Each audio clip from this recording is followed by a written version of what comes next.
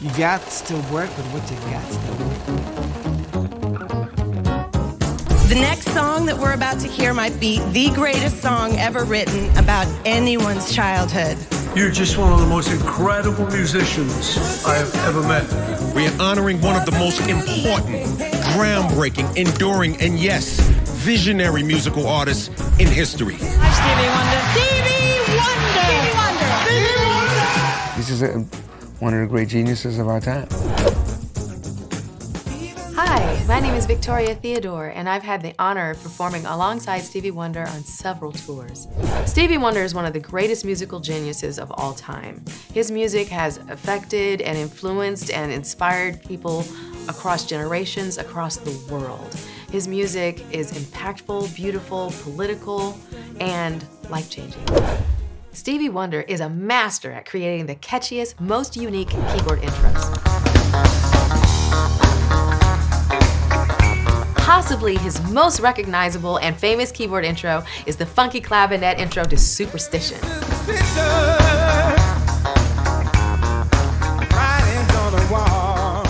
What makes this intro so interesting is that it's on the clavinet, which we really hadn't heard before in that way in popular music. Stevie utilizes the E-flat pentatonic scale and uses notes within that to create.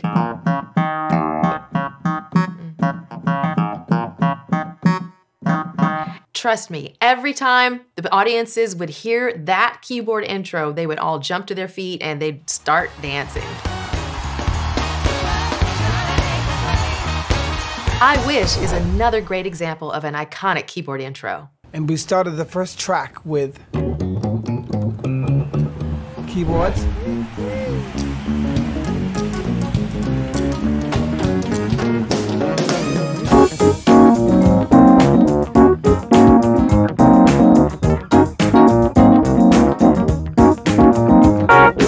In this song, Stevie had the keyboard part, which he played on a Fender Rhodes, doubled up with the bass guitar, which took the sound to a whole new level.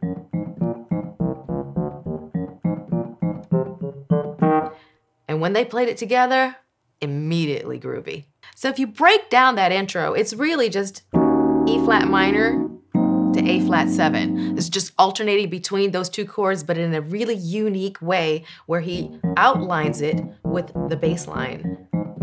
And then he does a syncopated keyboard part along with it.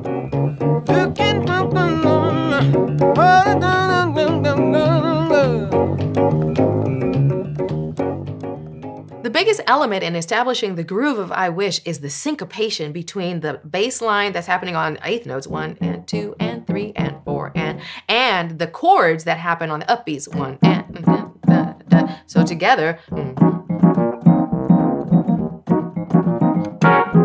So there's this push-pull that you just immediately start dancing to. On the other side of the stylistic spectrum, we have You Are the Sunshine of My Life.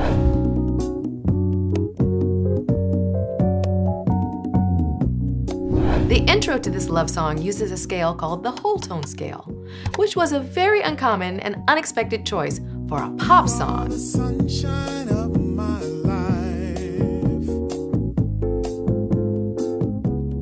A whole tone scale is a scale where every note is a whole tone apart.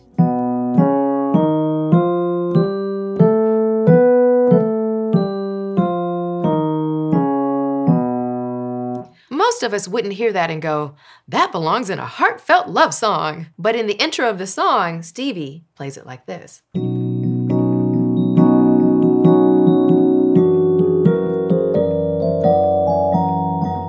The reason that sounds so good is it's actually over a G-flat augmented chord, which gives it this very magical quality.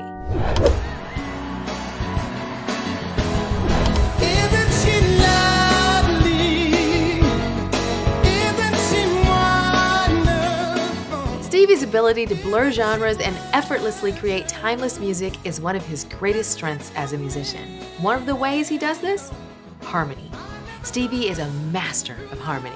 All too often, popular music is limited to 3 or 4 chords, often just in triad form, simple. Stevie infuses his songs with chords that come directly from the jazz lineage, Let's look at the chord progression for Isn't She Lovely?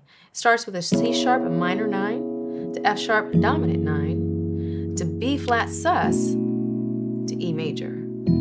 So the song is in the key of E major, but the way that Stevie utilizes this chromatic movement, da, da, da, da,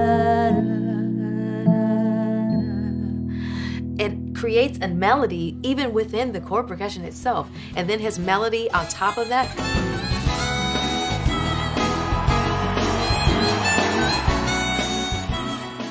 It's magic. And I wrote My Cherie Amour in like 1966.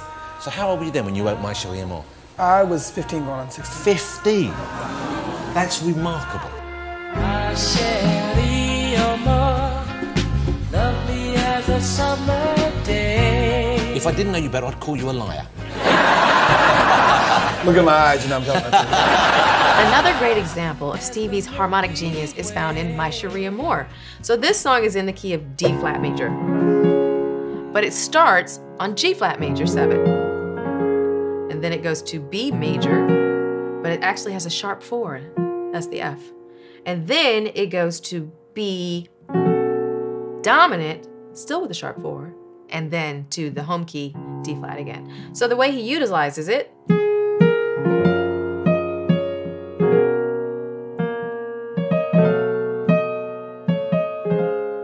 so beautiful. But the way he adds the sharp 4 makes it more dreamy. It feels like young love.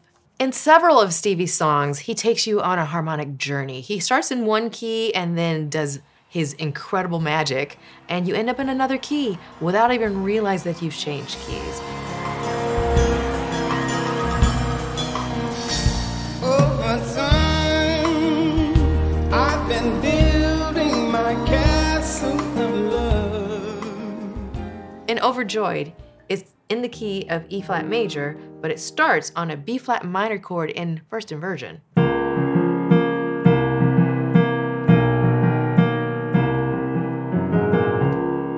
And then you end up starting the song in E flat major on the 1. He takes you through a few progressions.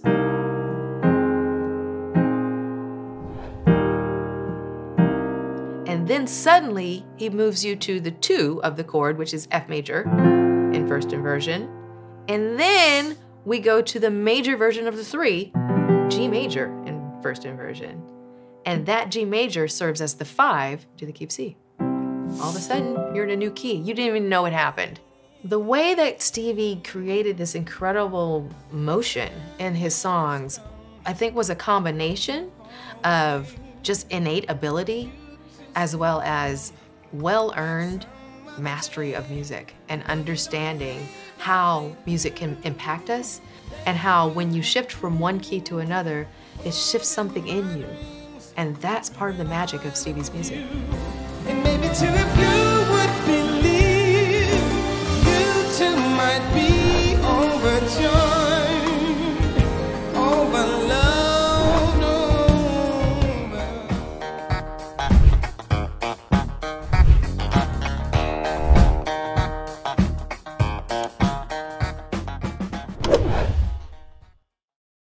Beat this thing. We kicked it down, on the ground. Come on, work thing, so I said. Piano, clavinet, Rhodes, Arp, the list goes on. Stevie used them all. He was a pioneer of sound when it came to keyboards.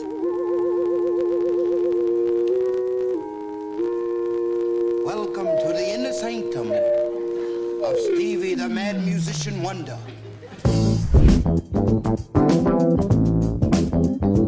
One of the craziest instruments he used was a massive modular synthesizer called Tonto. Tonto stands for the Original New Timbral Orchestra. What Stevie did when he got to Tonto, he was able to play all the parts himself. He said, this is much more like the music that's in my mind.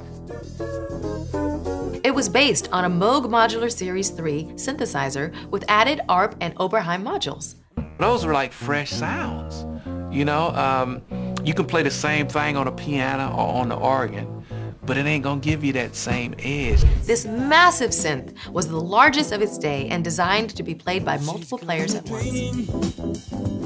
You can hear this synth on Stevie's albums Music of My Mind, Talking Book, and Fulfilling Ness's First Finale. One of Stevie's signature instruments was the Hohner D6 Clavinet, which you can hear along with the Tonto synthesizer in Superstition.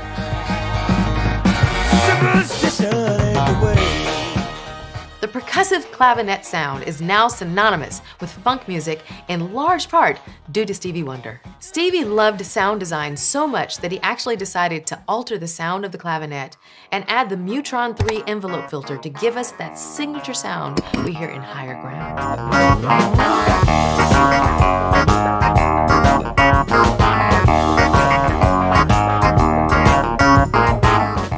Rhodes electric piano was released in 1965 and played a major role in Stevie's new sound.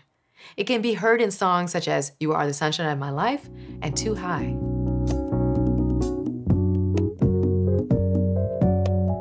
In addition to the clavinet and the Rhodes, Stevie loved to use the Moog and the Arp 2600. Stevie, don't start pressing it. Slow down. Similar to the Tonto synth, the ARP 2600 and Moog had to be operated by Stevie himself.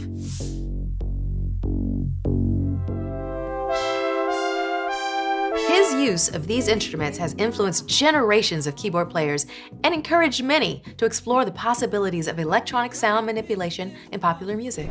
And not only did he express it, he did it in a rhythm that was so unique. I said, "What's that?" He said, "Oh, that's just something I'm working on." I said, "What is it though?" He said, "Oh, it's a Stevie song." I said, "I never heard that before."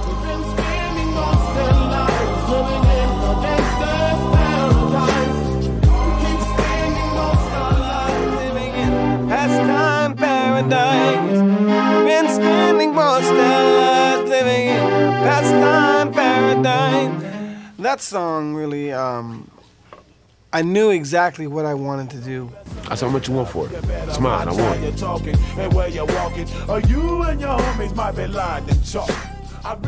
In the 1960s and 70s, there were a lot of artists who were performing and writing in styles that had a lot of rhythm and a lot of groove. But the way that Stevie utilized it caused it to be even more popular across the board, outside of rhythm and blues and crossing over into popular music. Coming out of the era of race records, where there was a clear distinction between music for black people and music for white people, Stevie Wonder's music really was able to create a bridge between the two. R&B and pop music became one. Well, I try to do a variety of things, so I'd like to be just recognized as me being Stevie Wonder. When I see you on the street, Do I Do blends elements of funk and jazz, showcasing Stevie's versatility as a musician.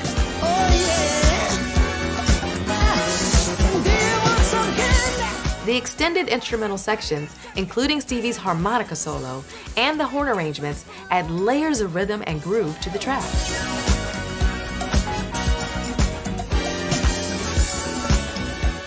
What's really unique about Do I Do is the bass line that Nate Watts performs. It is just driving, it's non-stop. It's like a freight train going through the entire song.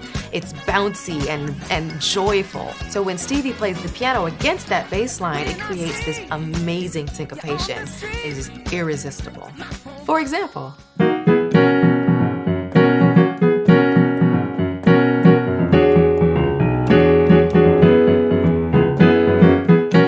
just fun.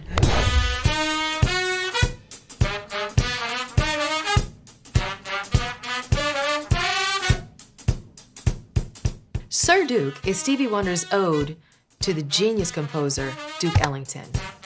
Duke Ellington was known for his incredible jazz arrangements, and Stevie wrote this song, which is joyful and upbeat, highlighting his knack for creating catchy rhythms. The rhythm guitar work, the percussive elements, Stevie's vocal phrasing, and especially those horn arrangements create a captivating groove.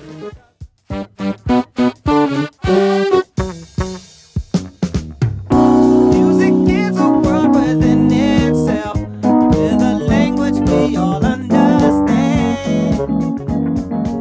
was also no stranger to experimenting in different genres. Don't You Worry About a Thing was one of Stevie's Latin-inspired songs that made use of the clave and many percussion instruments. This turned into one of Stevie's many feel-good anthems. Also interesting about this song is how Stevie uses such intricate chords. And then he changes keys.